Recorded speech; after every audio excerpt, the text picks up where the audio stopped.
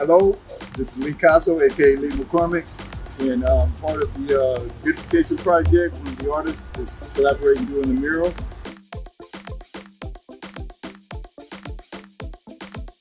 I'm a transplant from Richmond, California. Shout out to all my Bay Area people. I've been here around 7 years, and ever since then, I, embraced and was embraced by the art community out here, and I've done, several murals around, Midtown, downtown.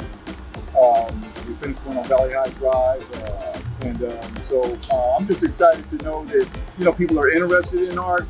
Like I said, for the children, so a lot of the art programs have been kind of like shut down or kind of minimized, and we want to bring it back and give them somewhere where they can grow as artists. And we're out here for the children, the community, and for the culture.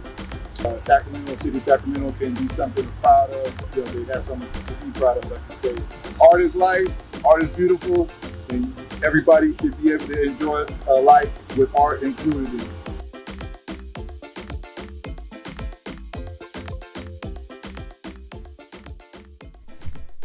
Florham Road Community Beautification Project is a public outreach campaign, youth engagement project, and beautification effort aimed at improving a stretch of Florham Road from Tamashana Way to Franklin Boulevard.